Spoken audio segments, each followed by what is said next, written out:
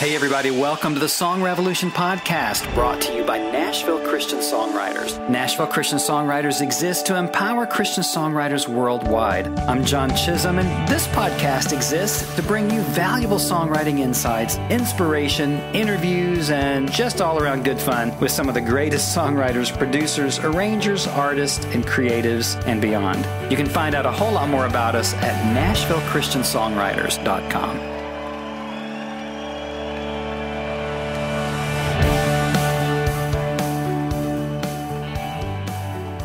Hey everybody, John Chisum. Welcome to the Song Revolution podcast, where we get to get into the minds, the lives, the hearts, the songs, and all the stuff behind great industry influencers, songwriters, record company people, and we just have a great time. I love this show. I love doing this show. Share it out. Have some fun with it. Tell your songwriter friends or your mommy, your daddy, anybody that might be interested in just spending an hour with us, getting behind the scenes with some great music folks. I hope you're getting a lot out of this, and we'll support and share it out. Leave us a review if you want to. Go over to iTunes, check review, and tell them how fantastic this show is for you. Now, today I have a special treat for you, because somebody that you might not have heard of, but who has been and continues to be a very influential songwriter, Lowell Alexander. Now, Lowell, you might not have heard his name, but I guarantee you've heard his songs if you've been a fan of Christian music at all for any length of time. He has had, I think, he's had over 600 songs published, and he's had songs recorded by people like Point of Grace, Selah, Glenn Campbell, Margaret Becker, Mac Powell, Amy Grant, Art Garfunkle, for crying out loud, Sandy Patti, Matt Maher, The Martins, Steve Green, Bill Gaither Vocal Band, Natalie Grant, Kim Hill, First Call, Ellie Holcomb, Phillips Craig and Dean, Cynthia Clausen, Susan Ashton, Shall I Go On, Donny Osmond, For Him, the Mormon Tabernacle Choir, West Hampton, the London Philharmonic, Bonnie Keene, Marie Osmond, well, there's Marie, great, amazing people, and it just goes on and on. Mark Harris, Janet Pascal, Moya, I think that's how you say her name, Moya Brennan, Christine Dente, Truth, Glad, Joyce Martin, on and on and on. This guy is a monster songwriter. He counts as his influences his own father, Johnny Mercer, J.S. Bach, Rodgers and Hammerstein, Fanny Crosby, George Gershwin, Barry Manilow, Lerner and Lowe, Elton John and Bernie Taupin, and it just goes on. He's written with some of the best of the best. And this man, I had to cut it off because we just could have gone on and on and on. He's a true storyteller. He's a true master of the art and craft of Christian songwriting. And even if you have never heard of Lowell Alexander, I know you're going to love him as much as I do. So sit back, grab a sweet tea, spend some time with me and Lowell Alexander.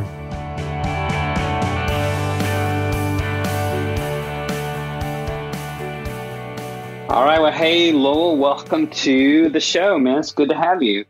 Thanks, John. I appreciate it. It's good to be here.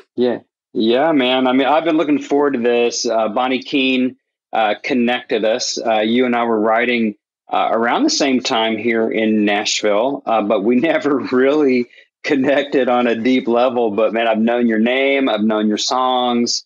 I've known a whole lot about you, and it's just an honor to have you on and get to know you a little bit today. Thanks, John. That's kind of you. Yeah. Well, I love your story, man. I love people probably don't know your story, but, getting discovered by Rich Mullins, back in the day, just kind of accidentally. Can you share a little bit of that with us? Yeah. I was a teacher, and I was teaching at this school, which was also a church. It was a Christian school. And Rich was coming there to play, and he was late. And so they had, about 300 kids there, and the natives were restless. And so the principal or whoever came over and said, "Can you play and sing something?" While they all knew I was, did all that. And I did. And while I played 2 or 3 songs, and while I was doing it, Rich came in the back and he stood there, and I remember specifically sitting at the piano, and you know, I knew who he was. I'd never met him, but I knew, his music, especially Sing Your Praise to the Lord, because Age to Age, that record meant so much to me as far as, kind of directing my path toward writing Christian music. And so there he was. He was in the back with his arms crossed, staring at me. And I was like, oh, Lord, there he is. So, he was just as kind to me and generous. And, basically he took my foot and put it into the door of the music business. He took me straight to the third floor of the Tree building. After hearing me play, went up to a room, heard me play, took me to Music Row and introduced me to Randy Cox. And that's how it happened. So. Wow. That's like a movie, right? I mean, that's like everybody's dream that some famous person would walk in and think they were worthy of being taken to Music Row. How did that feel? I mean, was that just like overwhelming or what? Oh, yeah. Well, that's a good question, because I'll tell you the story. When I walked into the old Tree building is now Sony on 17th Avenue. And I ended up writing on staff for both Tree and then as it changed into Sony for years and years. And the first time I went into the Tree building, the old Tree building looked like a glorified Taco Bell. It was just this stucco thing, and it looked like they sold burritos in there. And I'm not sure who designed it, but it was kind of weird. So I pull up with Rich. We walk in the door, and the first thing I noticed as I'm walking down the hall on the left is these airplay plaques, and for the songs there. The first one is Green, Green Grass of Home, right? And so I'm like, oh man, this is Green, Green Grass of Home. That's berserk. And so then I walk a little bit further. The next one is Heartbreak Hotel. And I'm like, oh man. No kidding. This is ridiculous. And then I turned the corner and Willie Nelson walked right by us out the front door. And I thought to myself, all right, as I got on the elevator with Rich and went up and got off the elevator and, was walking back to the back. Randy's office was back on the right at that time. He had a grand piano in his office up on the third floor of the building.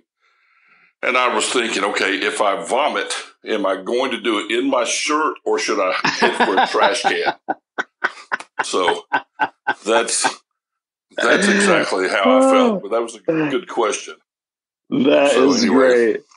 Oh, man, that's great. So how long did it take you to kind of settle in and start getting songs placed? Randy's a legend, and we've had him on the show, and he's a good friend, and that dude is an absolute icon for Christian music publishing. With Amy and Michael W. and Rich and you and Phil McHugh and so many others that he managed. So how long did it take before you kind of felt like you were in the groove? Well, that's the overnight success story, right? I had been writing songs since I was 12 years old. And at this point, I'm 22, 21. I got out of college when I was 21. I was 22 years old at this point.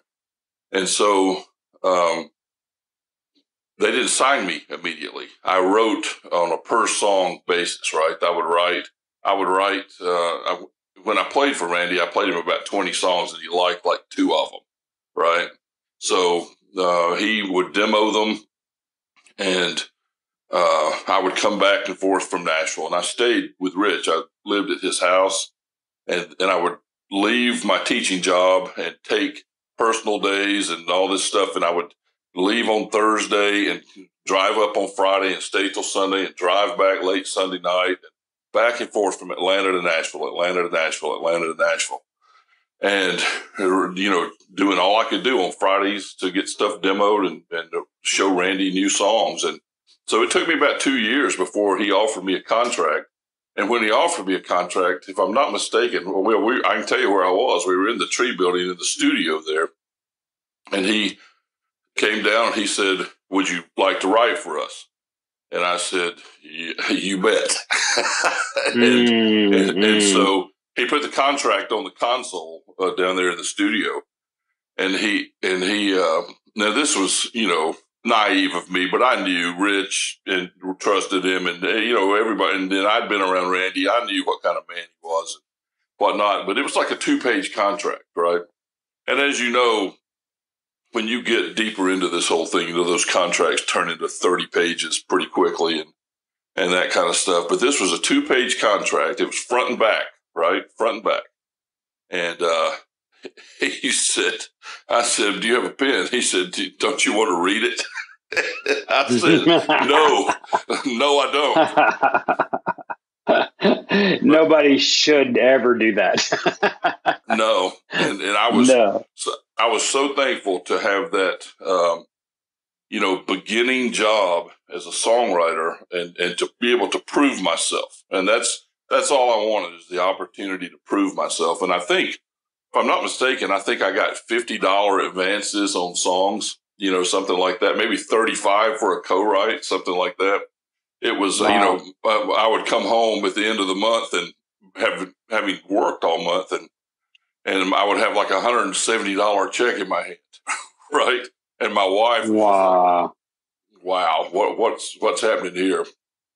But yeah, that's how it went. But it was the opportunity. It was the opportunity that they gave me to learn, and that's what I was there to do.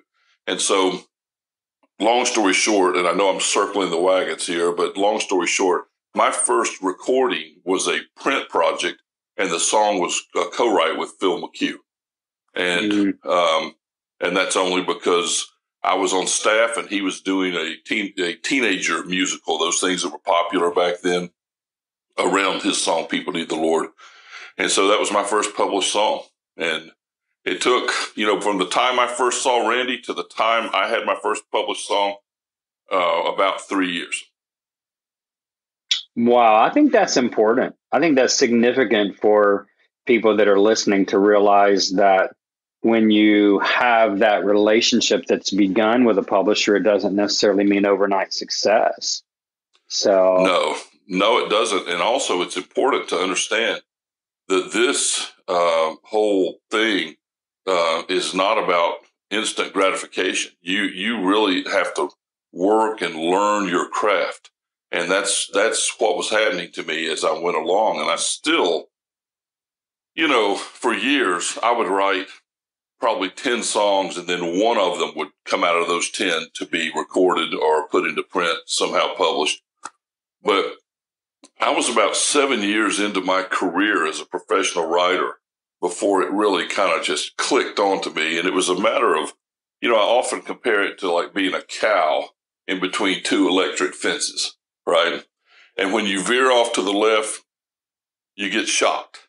And when you veer off to the right, you're like, ow, hey, I got shocked again. And then you veer off to the left, and pretty soon it forces you to walk down the middle so you don't get shocked anymore.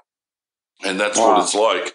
And you get shocked by A&R people that tell you, that you're horrible, and publishers that correct you all the time, and artists that go, what's this guy doing here? And, there's all kinds of negative stuff thrown at you. And I know that this is the Christian music business, but man, I can't tell you how many people told me that they didn't know if there was a place for me in town, or that I couldn't write, or, just a lot of beating up, a lot of negative stuff, and very little encouragement. But that's where a guy like Randy comes in, because Randy stands in the gap and encourages and goes, I know that you can do it. I know that you have what it takes.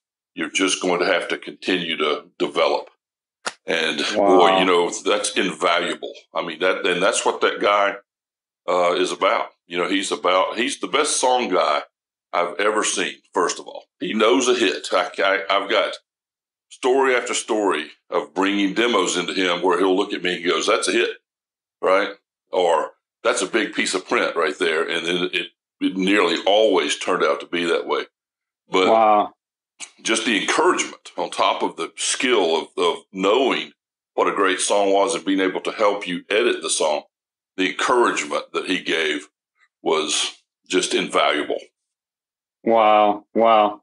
You know, and he is that way, and he really has helped so many people, and he's still doing coaching and helping people. So that's absolutely amazing. So you went on to, so far in your career, have over 600 songs recorded in print, amazing lists of artists who've recorded, your songs, Point of Grace, Selah, Glenn Campbell, Margaret Becker. I'm not going to read them all, but Amy Grant, Art Garfunkel. I want to hear about that one for sure. Sandy Patti, Matt Maher, very current guy. Of course, Martin, Steve Green, Gaithers, Natalie Grant, on and on. Some of my heroes, people I love so much. The Mormon Tabernacle Choir, for crying out loud. So obviously it stuck. Obviously, you got it and have wound up doing this. When you look back now, and I also want to talk about why you kind of walked away for a little while and why you're kind of making your comeback, I guess, if I can call it that, from a conversation we had earlier, just Sure. about what's going on. Yeah, I think sure. it'd be real interesting. But when you look back on 600 songs, give or take, I mean, does it just blow you away? And, what would be some of the highlights, from all of that? You know what, John? And that's a good question. And I don't know that I've ever really thought about it in those terms of 600 songs. I think it was such a day-to-day grind, and grind in a good way often, but it was also a very difficult job. And you have to remember, when you're a staff writer, you're under a contract to write so many songs a year. And I believe my last couple of contracts were 22 songs a year, something like that. And people will go, 22 songs, that's nothing. And that's, a couple a month or whatever. But you have to remember, every co-write is a half a song. And every time you write in thirds, that's a third of a song. Right. And, and to keep the ideas flowing and keep stuff going and trying to, write with artists, that's one thing that I got into a lot of is after a few recordings, I started getting calls from artists. Hey, help me develop my idea, right? And so, you're sometimes you're sitting in the room with a group, right? So you've got, I wrote one song with now this is the only one that I ever did this with, but it was a song we worked on, Dave Clark and Tony Wood and I worked on the Experiencing God album for John Mays. And we wrote one of those songs with 5 people on it. And I say it's 5. I'm pretty sure the guy doing the lawn in the front yard was on it. The guy at Arby's in the drive-through window, I think he was a co-writer on it. I'm not sure how many had on it, but I think 5, maybe 6 or 7, who knows. But that when that's pointed toward a quota, that's a fifth of a song. And so when you start talking about 22 songs, you're talking about with co-writing 44 at the least. And when you start dividing into thirds, you're talking more along the lines of, if you write some of them in thirds, you're talking about more like 50, 55 songs in a year that you have to write to get picked up for your next option. And so 600 published songs starts to sound kind of minimalistic when you think in those terms of how many songs have to be written under contract. So, that's the way I kind of think of it. I don't really, it's odd, I guess, but man, I'm old too, shoot, after you get this old, you should have 600 published songs. The last time I had a birthday cake, it looked like a prairie fire. I love that, man. Well, you and me both, but just to celebrate our longevity and be thankful to still be kicking around here, right? Well, yeah. When you look back on that career, though, what was your Amy Grant song? Iconic Amy. Or how many songs did you have with her? Tell us a little bit about that. My Amy Grant recording. Sorry, John, I've had a cold. But my Amy Grant recording was off of the Mercy Project that came out, and it was very minimal thing. I wrote the verse lyrics for a song that Jeff and Gaither Borders brought to me, and so my main artists, were the Points, as they're known here at the house, and I had quite a few Point of Grace recordings and things like that. So Amy was a very fortunate thing where I happened to be in the right place at the right time, and they needed help on a song, and she ended up recording it, and it was called "Irresistible Love" off of the Mercy Project. But But I wrote the really dark lyrics in the verse, talking about walking on a ledge.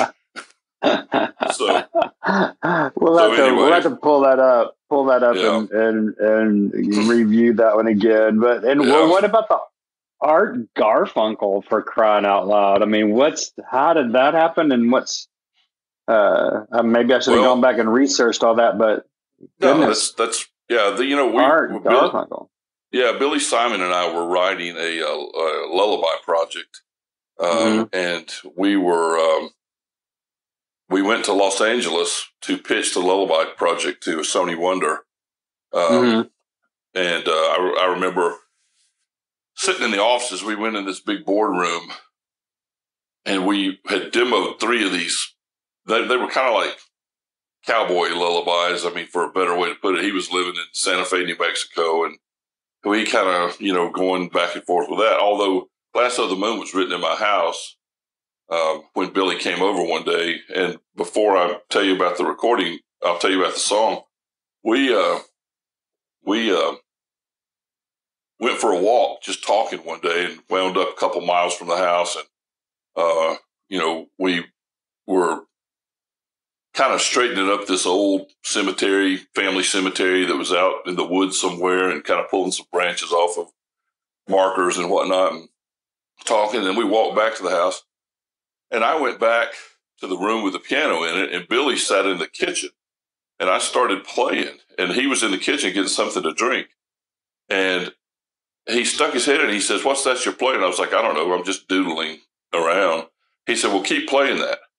So I kept playing it and just kind of developed it. And he sat in the kitchen, and we wrote that song right there in about 30 minutes with him in the kitchen and me back in another room. We weren't even in the same room. He sat at the kitchen table, and I was back playing the piano, and he just kept listening and kept writing. And so that's the way that turned out. But we were out in California pitching this lullaby project. That song was a part of that thing, and we were sitting in this giant boardroom at Columbia, and that was the first song they played, and boy, they were like, "Yeah, this is going to work." So the next thing I know is they're like, "We're going to cut this song on Garfunkle. He's doing a record of this kind of stuff," and then to boot, it was Jimmy Webb. Right, it was Jimmy Webb producing it and playing the piano on the song too. So I was excited about that, and that was a fun thing. But then the song, Steve Amerson cut the song too. Has a great recording of it, and then Dallin Vale Bales, who was the Phantom of the Opera on Broadway, cut the song too. So it's nice. No, I take that back. I'm sorry. That was another song that he cut. That was another song. So. Well, hey, you got a song cut on the Phantom. I mean, golly, that's another icon. But our friend Jaron Davis, Barbara Streisand cut. We're standing on holy ground. So when you have someone, like Glenn Campbell, Amy Grant, Art Garfunkle, it's like those are huge resume builders, right? I mean. Well, Dallin, the guy I was just talking about, and I don't know him, but obviously he recorded my song, but I've never met him. But he's the one that did the song that Glenn Campbell recorded, and so I think I just some type of dementia. I confused the two in there. So anyway, all that to say is, Dallin, I wrote a song called Come Harvest Time that Glenn Campbell cut. And then Dallin and Steve Amerson cut that. And then Steve Amerson also cut the Art Garfunkel song. You see how it rolls, John. You know, you've been around the block. Once you get a recording, several people usually record the bigger songs, right? So it's a lot of fun. We're going to take just a quick break and talk about something that I think is going to be very valuable for you as a Christian songwriter. So check it out. Do you feel like God's given you a bunch of songs, but you don't know what to do with them? Do you feel like you've got a real call on your life to write, but you're clueless about where to start? Or maybe you've got writer's block and you're wondering if you'll ever get the creative juices flowing again. Well, we've got you covered with NCS membership. NCS membership is all about community and how to grow in this calling you feel deep inside to be heard. We get it. We know that you just want to honor God with your talents and be a good steward of what He's given you. And that's why NCS membership could be your next right step to grow, learn, be challenged, get connected, and ultimately fulfill your dreams to glorify God and reach others with the same passion you feel. It's designed to help you tell your story and to reach listeners who will love your songs. With your NCS membership, you'll receive 2 free song critiques, 24/7 access to valuable masterclasses on topics such as modern hymn writing, worship writing, song form, lyric development, and recording home demos, as well as discounts for other NCS products, and a deep connection into a community of creatives who get you. There are a lot of songwriters out there, so you need to be the best you can be to stand out, be heard, and become the songwriter you were born to be. Just go to NashvilleChristianSongwriters.com now to check out all the great benefits of becoming part of a decidedly Christian community of songwriters from all over the world. NCS membership, your next right step to being heard. Well, I just hope that you'll take advantage of that and check it out. All right? We bring you good stuff here on the Song Revolution podcast. So back to our episode. That was kind of the first iteration, that lasted for a lot of years. But you told me on the phone recently that you kind of stepped away from it for a lot of years. Can you kind of talk a little bit about that? Sure. First of all, it was for me, now, you got guys that have been doing this thing straight through and have found a way to do it and whatnot. But for me, it was a frantic pace, and I did it for 20 years and on staff and, working under quotas and traveling. And I also was, doing those AGMA conferences with the guys, teaching songwriting and leaving on Thursday and coming back on Sunday night. And I did that for 3 years. And I was, it just seems like I was just absolutely trying to write that many songs. You got to understand too, as you know, but your audience may not. Once you write them, I was not just a lyric writer. I was in the studio all the time. I mean, I was playing the piano on stuff. I was making demos. I was, writing musicals. I was, and man, it was just an unbelievable pace.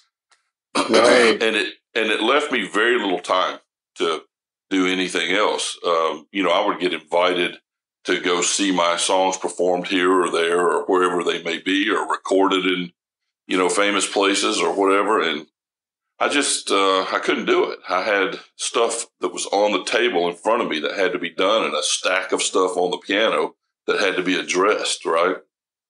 And, and so I got, my son was born in 1999, and my contract was up. My last contract was up in 2001. Well, he was two, a couple years old, and I got a phone call from the publisher. They took me down to Ferguson's on West End. There was steak, there was Pellegrino and asparagus. And you know what, John? When you get Pellegrino and asparagus on the table, they're serious. So you know, they offered me a 5-year stint, and they're very generous. And I came home, told my wife that they offered me 5 more years, and you know, and you know, it was gonna, you know, be difficult and whatnot, but man, it's 5 more. She said, well, great, whatnot. She'd been around this. My wife's very kind of low key about the whole thing. And I'll tell you, I couldn't go to sleep that night. I could not go to sleep. And I wandered in his room at about 3 o'clock in the morning, and I watched him sleep, and I was just staring at him. And there he was. And I thought to myself, I can't do this. I'm going to miss it. I can't, because I can't do the kind of job I need to do. Now, some guys can, right? This is absolutely not a judgment call on anybody. But for me, I knew the way I had to work and what I needed to do 5 more years and fulfill those kind of quotas. You're talking about, you know, another 250 co-writes, right? Like I said. And demos and all of the time that it took and the travel and the just the whatever. I knew, man, I'm going to look up and this kid's he's going to be gone. I'm going to miss it. I'm going to miss all of this. And so I called, the next morning I got up and I told my wife, I said, I don't think I should do it. And you know what she said, John? She said, okay. That's all she said. She didn't say, man, you know, this is financially, you know, this is crazy or anything like that. She went, okay, if that's what you feel, and that's what you feel like God's telling you to do. And that's what I told her. I said, that's what I feel like God's telling me to do. And so I called the publisher, and the publisher said to me, the first words were, did somebody else offer you more money? And I said, no, they didn't. And I said, I am not going to sign another deal. So I walked away from it. He's about to go to college this year. And so it's not that I haven't worked in between there. Phil Nash and I started a company where we wrote projects for different, you know, corporations and different entities like that. But it gave me the freedom to not be under pressure to write. And so Phil and I were business partners for 15 years, and he has gone on to Indiana to work up at Sweetwater Sound. He's their kind of key producer up there.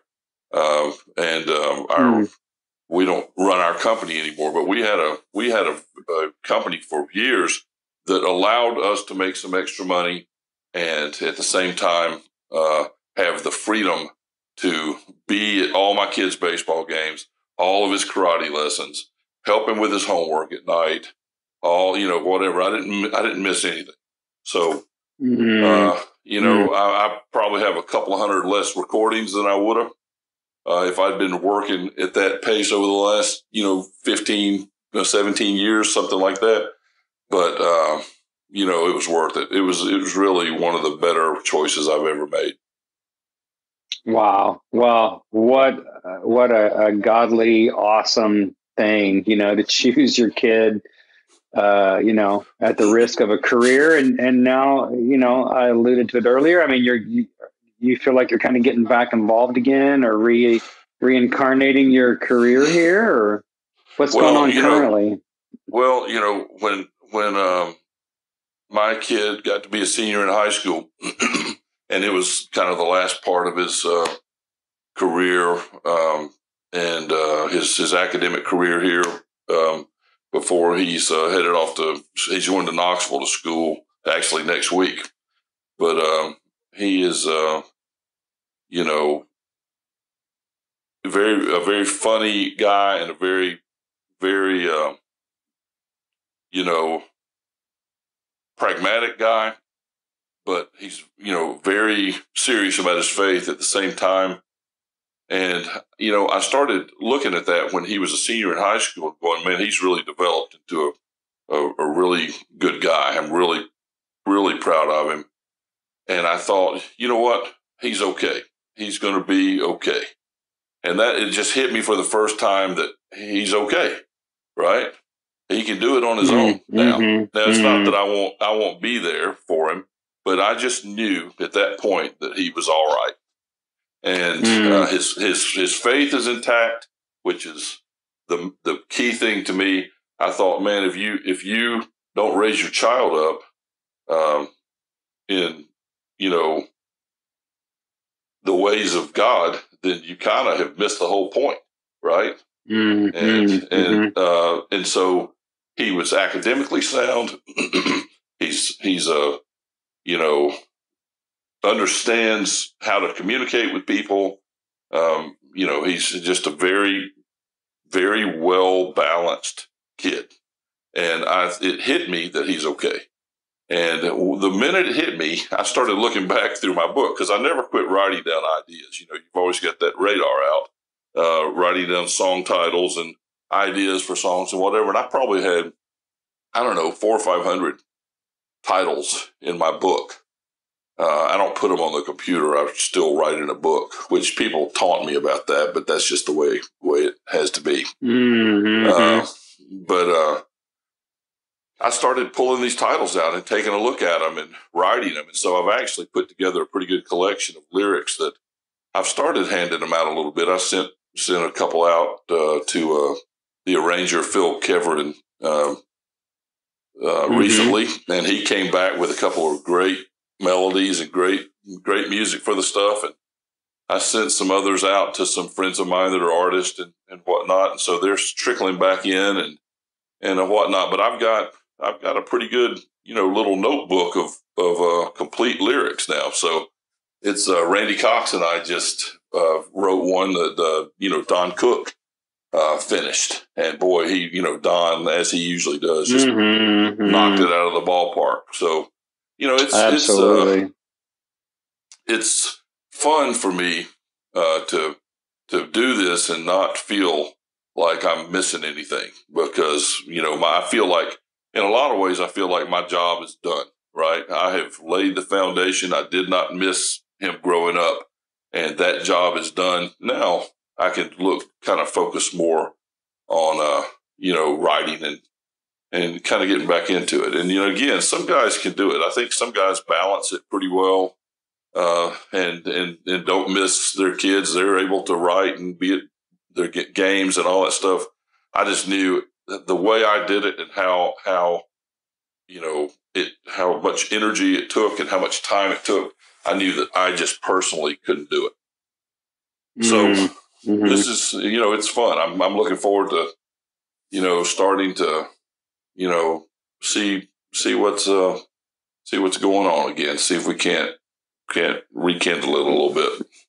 Wow. Well, that's exciting, man. I'm excited about what's to come as you harvest all those 500 ideas and still so well connected into where, you can go get that done. I'd like to kind of go back a little bit and just talk about, you were an English teacher, music teacher, English and music, right? Back in the day, right. and a baseball and basketball coach to boot. That's right. But talk a little bit about the value of language, because I deal with so many songwriters, and they can maybe write a little bit of music or whatever. So many of them struggle on the lyric side, and I keep saying, read, study words. If you're gonna write beautiful words, you got to be filled with beautiful words. And I feel like a stuck record, but talk a little bit about the value, maybe some of your favorite authors and how you look at, pulling song ideas out of that kind of stuff, or just whatever you have on your heart. But I think it's just such a value. I'd love to hear, from you around that topic. Yeah, sure. Well, let's see where to start. I read a lot.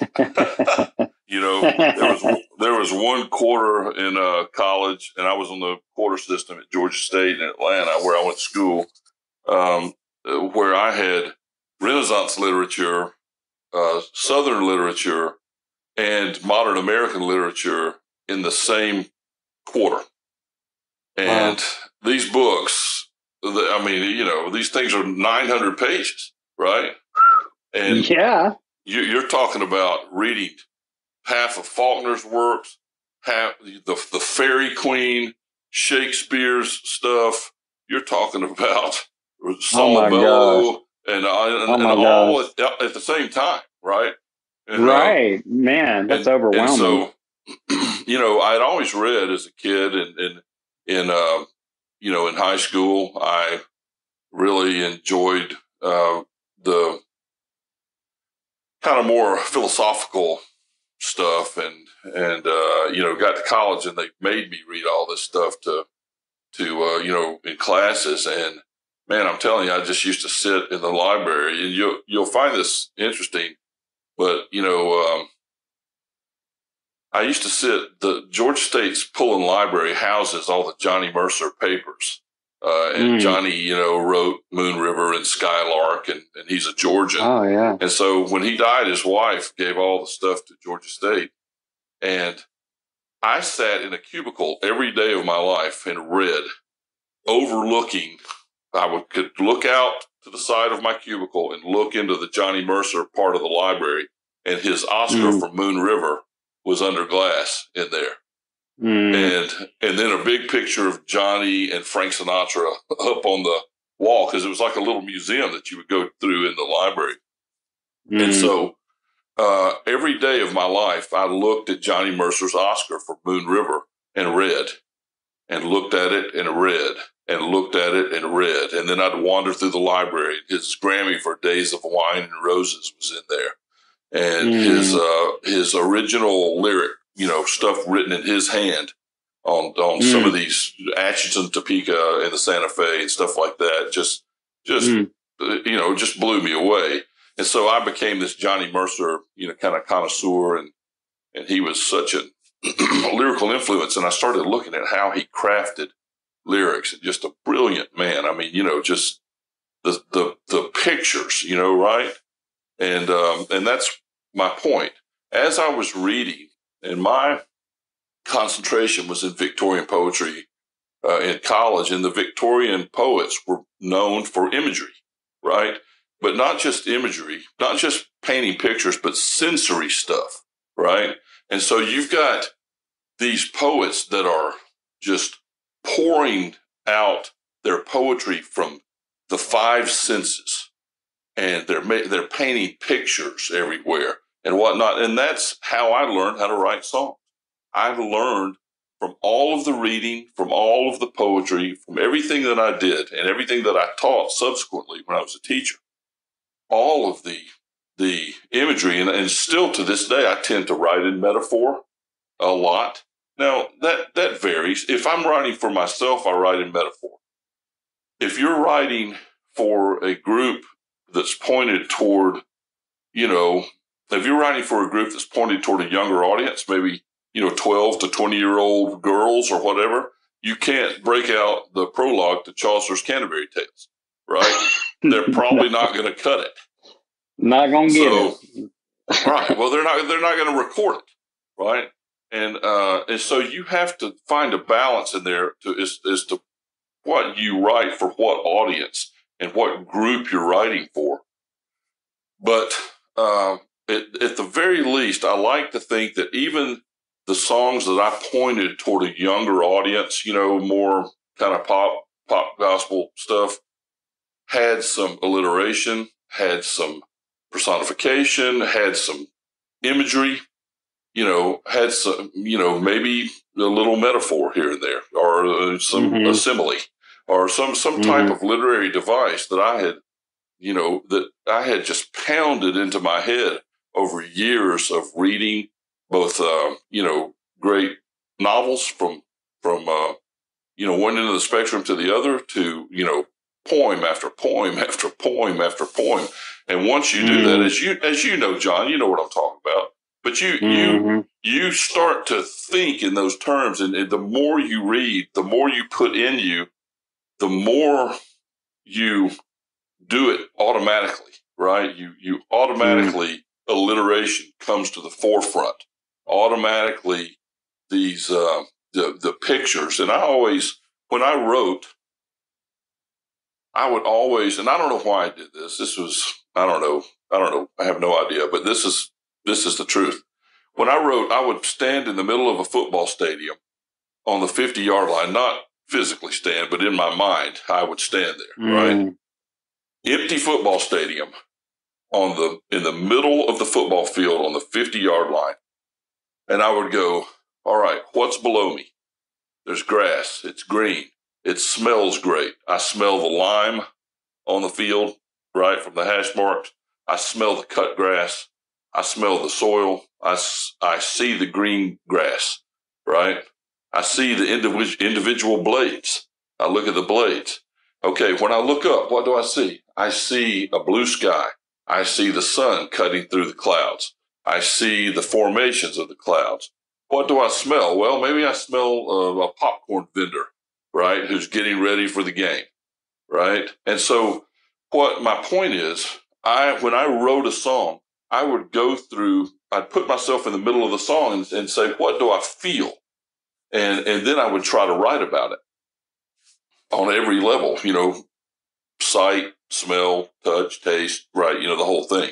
And so I think that this training and all of the reading that I did and all of the imagery that I took in, kind of just permeated my being to where that's how I wrote. And so I would find this way to tap into all my senses. And, again, you find balance. You do it at different levels according to what your, the audience that you're writing for. But nonetheless, it's still there, and it still comes from a lot of years of just pouring that kind of thing into your mind. So anyway, that's kind of the best way I can describe it, and what my experience with both, being an English major and also teaching English for several years. When I was I taught for 3 years after college before Randy signed me. And so, between the year after, and then I moved to a public school, or a bigger school, for a couple of years. And then Randy signed me, and I was actually in graduate school too at the University of Georgia. And man, I'm telling you, all that stuff, the minute he offered me that contract, that stuff went away. Graduate school, teaching, everything else, right? And I left all of that immediately to come here and make $50 a song advance. And aren't I glad, right? But I knew I had prayed about this and prayed about it and prayed about it. I knew it was what I was supposed to be doing. There was no doubt in my mind. Now, my father, my mother, everybody I knew, I think they thought, man, what's that idiot doing, right?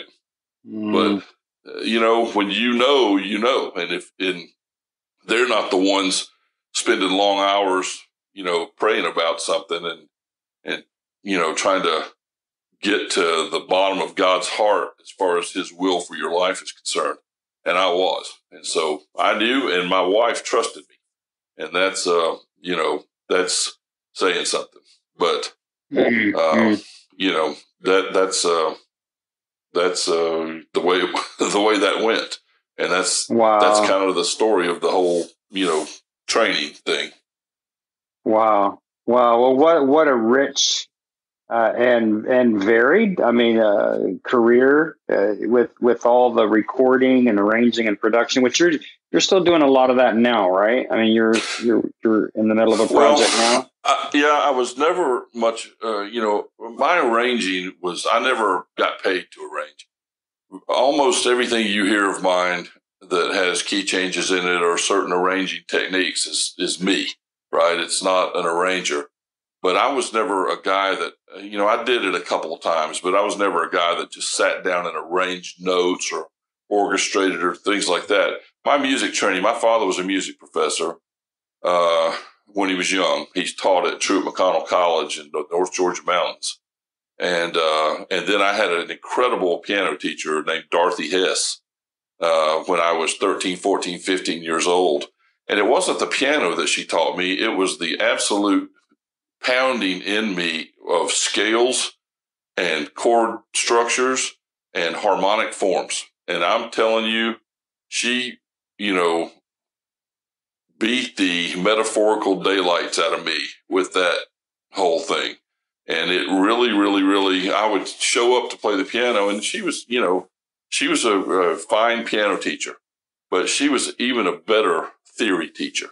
And so my music training, between a father that was a, music professor, and that Miss Hess, who was a great theory teacher and piano teacher, my music training was complete. I had this ancillary, music training.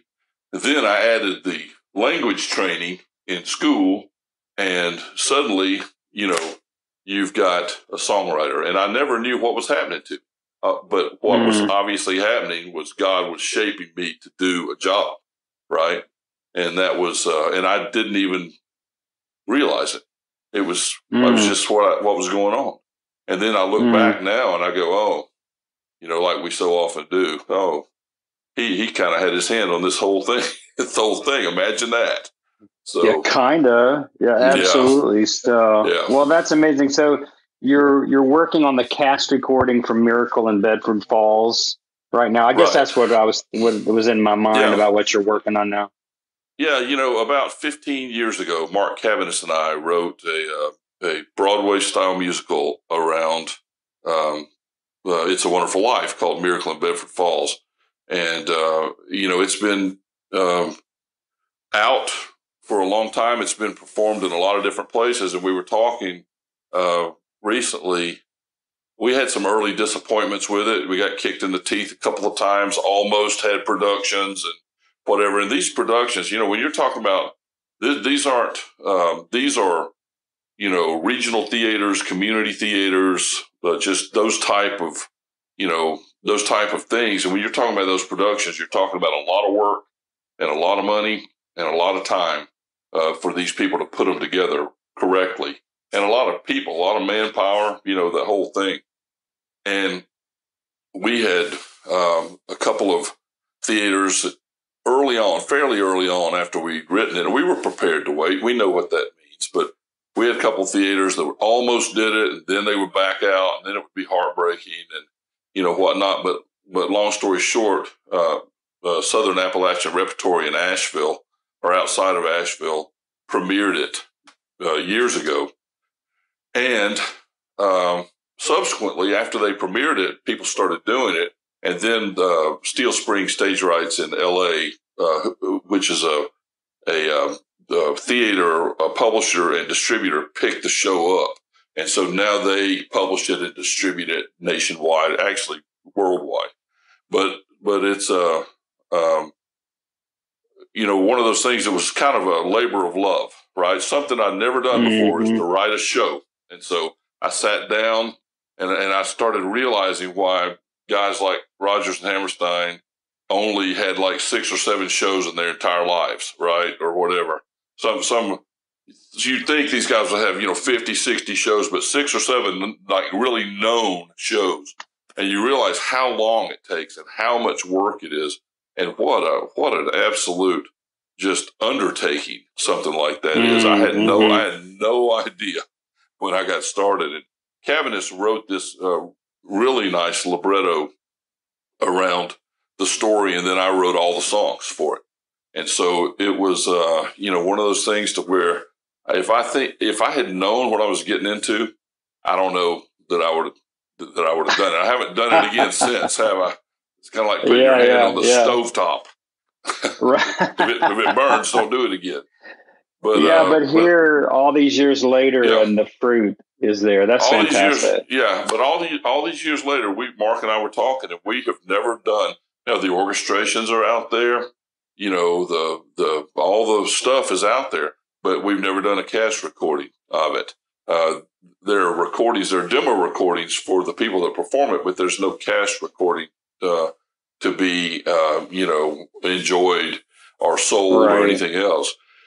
And so that's what we've decided to do all these years later, and we're in the middle of doing that, and that's as big a hassle and mess as the writing of the musical. So it's you got to understand that thing is like it was 19 or 20 new songs and like 45 or 46 individual pieces between entr'actes and stage music to change and all this different stuff, man. It was, and then Chris Miller arranged it. He's a Broadway guy. Burl Red helped us develop it. Nice. Before he passed away, that was one of the last things Burl did, is help us develop the show. Burl was up there in New York working. Rupert Holmes had a hand in it, and he wrote us a great, endorsement to it. But he would listen and go, you're missing a song here and whatnot. And of course, Rupert has, I don't know how many Tony Awards now, but he went. People, I don't think people understand. I think the last I knew, Rupert was here in Nashville. He wrote with Jerry Lewis. He wrote the Nutty Professor musical with Hamlish and Jerry Lewis. And so we've been very fortunate. But these men have really, really just contributed, right, to this show and trying to make it better all the time. And that's another thing. You rewrite, add a song, take a song out, see how the audience reacts. Oh man, the audience just fell flat. Let's take it out. Let's put another one in this place. It's a it's a wild ride. Doing those things, and I will probably never do another one. But we're trying to put a cast recording. I know I'm rambling, but we're trying to put a cast recording to this thing now. Fascinating. That's awesome. Well, congratulations on that, and much more success to come. I have two more questions as we kind of wrap this thing up. This has been rich and really an awesome talk today, Lowell. But tell me the two songs you can't sing and why. Oh, okay. The two songs I can't sing, that's something that I talk about to people sometime. They're Amazing Grace and Jesus Loves Me. And the reason I can't sing them is because every time I start to cry. And that is the absolute fact of the matter. I'm telling you, I get through about 2 lines of Amazing Grace, and then I have to just put my head down. And then I get to then about midway through it, I always pick my head back up and start singing again. And then when it goes to when we've been there 10,000 years, bright shining as the sun, we've no less days to sing his praise than when we first begun. I haven't sung that in years. I can't get it out. I just can't. I'm so choked by then. I just can't get it out. And then the other thing is Jesus Loves Me. There's a difference between surface lyrics and simple lyrics. And there's a lot of surface stuff that goes on out there that just is, I don't know. It just doesn't, there's no poetry in it. There's no whatever. And it's always been that way, I suppose. But there's a lot of surface stuff that goes out there. But something that's simple yet profound that sums up, to me, the gospel. Jesus loves me, this I know, for the Bible tells me so, right? Little ones to him belong, they are weak, he is strong. Then it's, yes, Jesus loves me. Yes, Jesus loves me, for the Bible tells me so. Man, I'm telling you, I get about 2 lines into that too, and it's over. I mean, I can barely talk about it. It's such a simple and profound, when all of the stuff you go through in life, all the ups and downs, the struggles, the trials, stuff with your health, losing your parents, all of the above. And then you can bring it down to a point of, yes, Jesus loves me, for the Bible tells me so. Man, I'm telling you, John, it just raises the hair on my head every time I think about that. Wow. Well, I don't know if you know, but Anna Bartlett Warner wrote those lyrics to Jesus Loves Me. And I think she and her sister, Susan, Warner served the West Point cadets, taught the Bible on Constitution Island which was just kind of like right there is at the Hudson River, right across from West Point. I think they're the only two civilians buried in the West Point cemetery. I've actually been there and seen her grave, and with our dear friend, songwriter Nancy Gordon, and who is kind of an Anna B. Aficionado, knows so much about Anna B. But yeah, that's so amazing, Lowell. Such a tender heart, and I love what you said. There's a difference between surface and simple wins the day. So, yeah, simple can be very profound. It can be very profound if it's done correctly. But when it is done correctly, and when it kind of reaches, and I don't know, it just reaches into the depths of your being, especially as a Christian. I know, if you're not a Christian, that's not going to mean anything to you. But man, when you are, and it's real, and you know it, and the Holy Spirit speaks through it, I mean, it'll blow you away. Rock your world. Well, what would you say to an aspiring songwriter that listens to your story, the decades of work, 600 songs, Amy Grant, Art Garfunkle, all this, and they're like, well, dang, what am I supposed to do? What would you say to them? Patience is one thing. One thing that happened to me a lot, I would get people that called me, and over the years, friends or people I used to go to church with or go to school with, or, this, that, and the other, and they would they'd find me or call my mother and, that kind of thing. And, hey, where is he? Can I talk to him? This, that, or the other, or at these AGMA conferences, or any time I was out, right? Or, somebody would know somebody or whatever. And to a T, every one of those people was impatient. I would try to explain to them that, you don't want to meet a publisher if you're not ready. It's such a small, Music Row is such a, back then, now they've kind of mown half of the road down.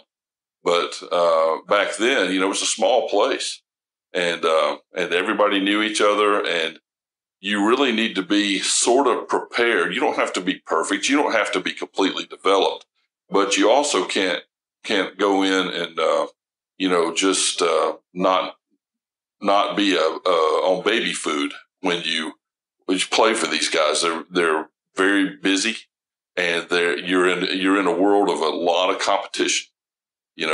And that being said, from somebody who was told, that there'll be no place for you here in this town. I can't see you making a living here. I don't think you can do it. I mean, how many, I could just go down the list of how many people, not having my phone calls returned. Even if somebody met me and said, call me, then I would call them. No return phone call, that's my pet peeve with that whole thing. That's a whole nother story. But man, I mean, you don't get your phone call returned. It's like basically just somebody slapping you in the face. I think it's pretty awful. But, it's a, to a T, these people would want, you get me in front of a publisher and you do it now. And I would try to go, let me take a look at your progression. I'll be happy to help you. Let me take a look. Here's what I would suggest. This melody doesn't work here. You got to make the chorus do this. This lyric doesn't work. It doesn't speak back to the title of the song. It, et cetera, et cetera. I would give them concrete things to work on, and they would get very frustrated with me, very frustrated that I want it now, and I want it now, and I want it yesterday, right? And I just want to go, man, alive. I mean, I wrote probably 200 terrible songs between the time I was 12 and the time I was 20 years old, right? I mean, terrible. Man, I loved it. It was some of the most fun I've ever had in my life. Is writing those songs. But when you look back at them now, I mean, they're horrible. But it was training, right? It was training. And then under the eye of a publisher like Randy, started shaping, the songs and Rich too. I've got vivid memories of Rich's hand coming over my shoulder and pointing at lyrics, sitting at his piano in his home. He had an old Chickering upright there, and he would sit beside me on a stool right down below me, and I would sit at the piano on the bench, and he would play the guitar, and I would watch what he was playing and play the piano with what he was playing. And then I remember once I said to him, I said, "Man, what'd you just do?" And he looked at me like he was so disgusted. He said, "Pay attention." Wow. Pay attention. That's what I got from Rich Mullins. Not, "Oh, here's what it is, Lowell." It was, pay attention. Like, you should be good enough to get this, right? And so that's when I knew, he also said to me once, he said, being a staff writer is a different animal, because Rich was a staff writer before he was an artist. And he said, it separates the men from the boys when you have to get up in the morning and write and you don't feel like it. You're not on some mountaintop with a light shining down on your head, right? You maybe have had you don't feel good, or, you're tired or something, and you got to go do your job. And he's like, that's what separates the men from the boys. And then he looked at me and he had a cup of coffee in his hand. And he goes, "Are you a man or a boy?"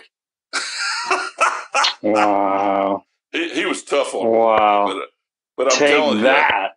yeah. Jeez. But he motivated me, and he looked after me, and he would reach over my shoulder and point and go, "I don't like those words right there."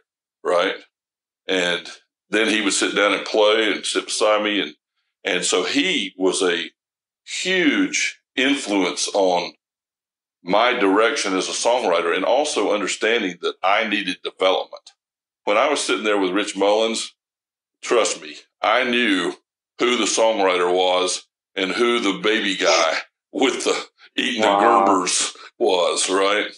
Wow. And it was sort of intimidating, to be honest with you, but he taught me a lot, just about the craft of writing. And then I had Randy on the other side, a very, just, brilliant song guy. And so, I learned, but that's what I would tell young kids: learn, find people that will teach you, and take the time. It took me years, and that's years as a professional, right? That's not just years, the years before.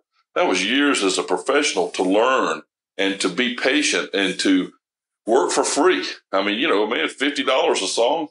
I mean, that barely paid for the gas to get back and forth home, right? And lunch. And so, I was, for the first 3 years of my career, I was basically working for free to prove myself. But, now people come in and they want money and they want stuff to happen immediately, and they want this, that, and the other. And really, that's just not the way it works. It's not the way it works. And so patience and perseverance and hearing what God wants from you, I think too, people get really confused with wanting some kind of celebrity or something that, unfortunately goes along with, putting music out there, not for the songwriter, but for artists. And, and that's just not what you should be after. It really isn't. The bigger artists that I know from Christian music, the ones that have sold the most records, are usually the ones that shy away from that type of thing. They can't help it. They have millions of records out there and they sing to hundreds of thousands of people. But in their hearts, they shy away from it. And, I think that you don't need to come here looking for celebrity. You don't need to come here looking to get rich. You don't need to come doing, anything that's not about the will of God in your life and what serves the music, right? Not yourself, but the music. Jeez, that's so hard to remember. That's hard to balance. And it's amazing to me, how the spirit of Rich Mullins still kind of hovers over a lot of this town and a lot of people that I talk to who are long timers. It's come up in other podcasts and discussions, just how influential, he was and remains to this day. So this is, it's powerful. Thank you for sharing those stories and giving us some insight, into your life, this journey that you've been on and you're still on, and not just the pretty parts, but the struggle and, the influence of Rich and Randy and other people. But man, thank you so much, Lowell. I mean, we could go on and on, man. This is deep and awesome. This is going to be required listening to every client we have at Nashville Christian Songwriters to just,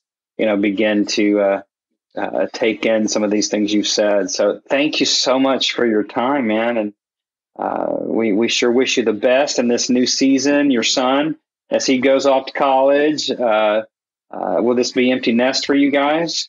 Oh yeah. We have one kid, and he's got to go get the job done now. So now it's his turn. His turn to go over there and get kicked around a little bit while he learns how to handle all that work. But John, I appreciate you, man, and I just I'd like to say one thing, man. You're an absolute beast. So just never forget that. Probably smell like a beast. I don't know. Man, I'm really happy for you, John, and I wish you the best. I really do. Thanks, man. Thanks. Well, you've been a delight today, and we look forward to maybe having you on the show again when we're celebrating some new things in your new season. So, Lowell Alexander, blessings, man. Thanks, John. Hey, everybody. I hope that you know by now that we here at Nashville Christian Songwriters are all about empowering you to fulfill your call to become a great Christian songwriter. And the best thing that I think you can do is to join a like-minded community of believing songwriters dedicated to fulfill that call. So I want to invite you to jump over to NashvilleChristianSongwriters.com, even right now, to check out what we call NCS membership, where you can go deeper into all the resources that will kickstart your creativity, unlock hidden songwriting abilities that you didn't even know you had, and take some important steps towards becoming the songwriter that you were born to be. I believe that you were born to be heard, and NCS membership helps you get there. I'll see you next time.